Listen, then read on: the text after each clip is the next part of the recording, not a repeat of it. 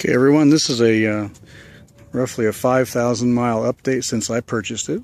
It's got around 16,000 miles, and I bought it at about 10,003. So I'll give you an update after I've only had it since January, actually late January I bought it, and now I am this is now October.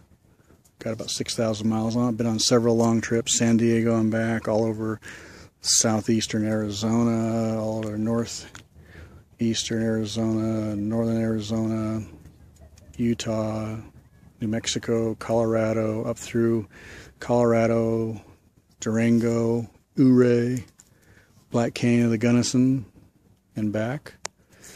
And after all those miles, I changed the oil once, and that was it. Now, bear in mind, I've had lots of motorcycles. Usually I've adjusted the chain 10 times over.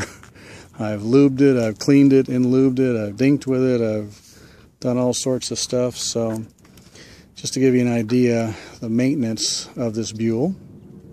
I did have the fork seals replaced. That was a previous condition. I knew when I bought the bike it had a fork seal that was starting to weep a little bit, so I had that replaced. But that's just normal maintenance, 10,000 mile maintenance basically. You should do fork seals and things. So just to kind of give everybody an update, zero. I did do a 10,000 mile service when I first bought it, but the guy replaced the spark plugs and changed the fluids in the transfer case, and of course new oil and filter and all that good stuff. And since then I have just did one more oil change. I do oil changes about every 3,000. Use the Harley synthetic 2050 V-twin oil. Of course you can get all sorts of different ones, but that's what I used. And I've modified it a bit since then. Put on these pannier racks. Those are Happy Trails. I only put them on when I'm going to go on a trip, like I'm leaving Friday for Laughlin by way of Parker, Lake Havasu, Bullhead City, Laughlin. Spend a weekend in Laughlin. From there I'll be heading up, doing some day trips up to like Oatman, where the donkeys just wander the streets. So just did a video I just uploaded a video about mounting my new Sony Action Cam. And I did a video driving over here to the park, so I'll see if that turned out well. I do need new tires. Well, not quite, but I have been wearing them a lot on the corners. I corner this thing pretty hard. It's a really good handling motorcycle. I've blown away Ducatis and it turns. I just blew away on the Yarnell Hill a guy in a Gixxer 600. He was just being a puss, I think, because I was just all over that guy. Finally I honked at him, like, get out of my way.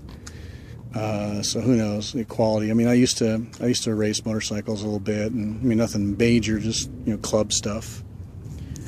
And when I bought this Buell, I was like, can this thing handle? Jeez Louise, can this thing handle?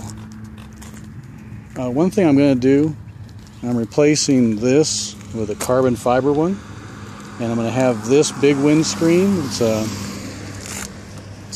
forget the name of it now. I got it off of eBay.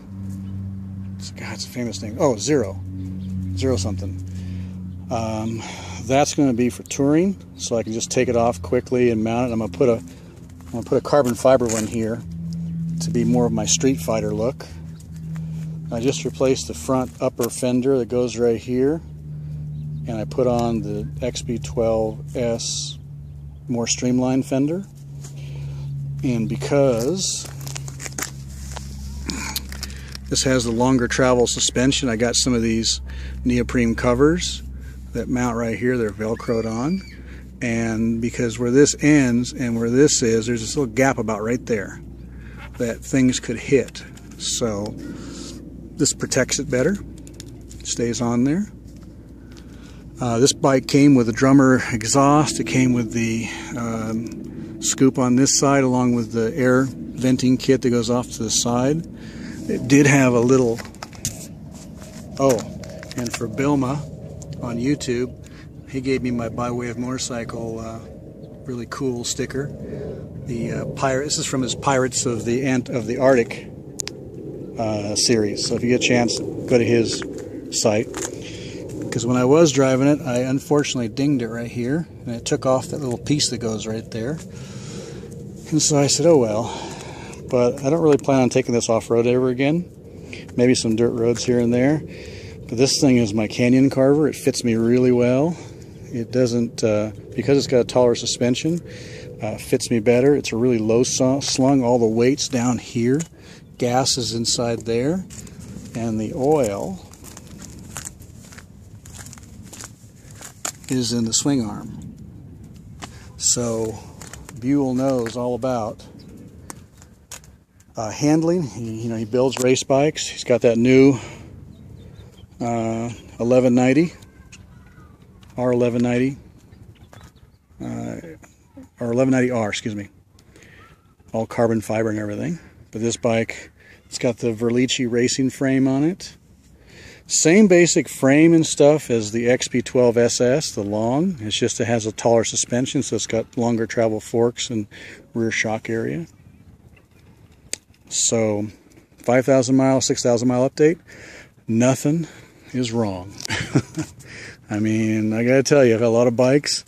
I keep waiting for something. I got a new belt for it, for just in case, because this is belt drive.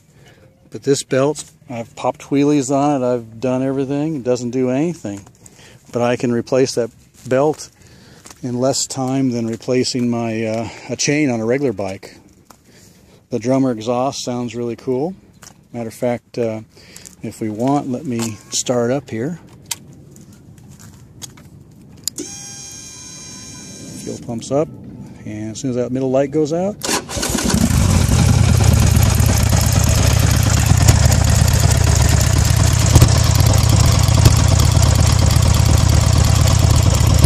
yeah, baby.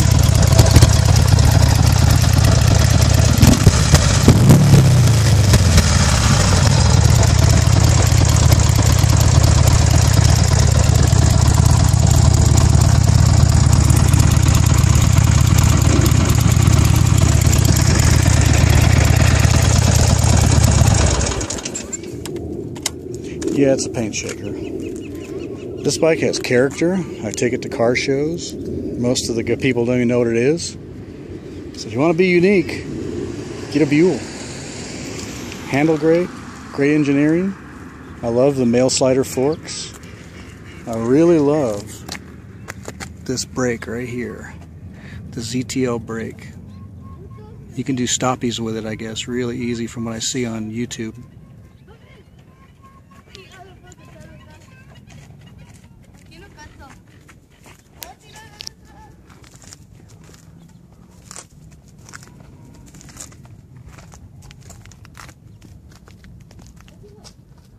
The rear brake on a Buell is designed to really just about control wheelies. That's really it. He purposely designed it to where it doesn't really lock up unless you really, really have to push hard. It's not designed for that. It's if you know anything about racing motorcycles, you don't use the back brake much. Maybe 80%'s front and about 20%'s back, unless you're in the rain or on a slippery condition. Then you're going to use the back more. One of the things that I did notice about this is the gear shift is really smooth on this year and later. I think earlier years had a little more clunky suspension, or as far as shifting, but this thing just shifts like a dream. It's only a 5-speed, but you know what? I've never ever needed to go any more than a 5th gear. I've had this thing to just about 120, 125, which is really its limit. Yeah, I heard you can re-gear it here and there, but you know what? I don't need that. 125 is fast enough. That's death speed anyway. Something goes wrong, you're not going to live. But I really like the way it handles. This thing is really quick and nimble. It's like a race bike. It's very nimble. And you have to ride one to understand that. A lot of bikes are feel heavy. I mean, I've ridden Ducatis. I've ridden, Hondas, bigger Hondas. And you got to really understand the feel of it, because all the weight's down low right here. I mean, this is not a gas tank. It's the air box. That's the gas tank. So that low sprung, I think we calls it the three different ways of hanging the weight low like that. Motor, the muffler on the bottom, oil in the back, gas in the frame, keeps all the weight really low. This is a 34-inch seat height. I got a 36-inch inseam. It's perfect for me. Shorter people, they make the Xb12X CG, which means center of gravity, which means just lower. And for touring though, this thing just cruises. I put my cruise control on, I have a little, you know, throttle lock. It will just go and just purr right along. And that big V-twin, until you ride a big V-twin, you know, a Duck or a Harley, something like that, you don't really know what those V-twins can do as far as big ones. I mean, they really feel comfortable. You'll be really happy. If anybody ever wants to get a Buell, talk to me. 6,000 miles on it. 0 problems. 0. I mean, an oil change. That's it. There's nothing to do. I got a K&N race filter, so yeah, just take that off and clean it. That's it. So, if anybody is considering a Buell of any of the XB models, do not even hesitate.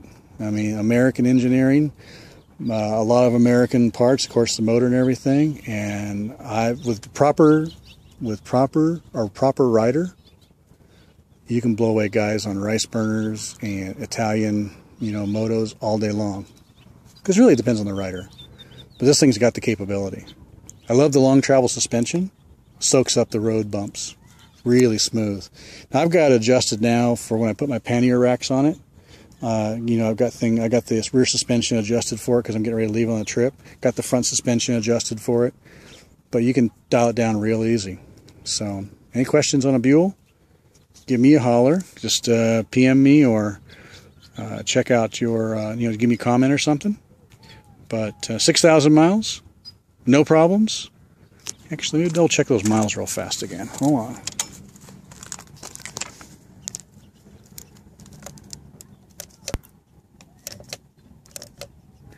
$16,418.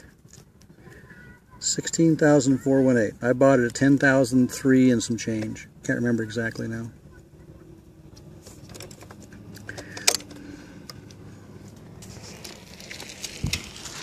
All right, everybody. Oh, by the way, I've named it. This is Mad Max. Just like the old, you know, movie Road Warrior. There's Mad Max right there. Peace out.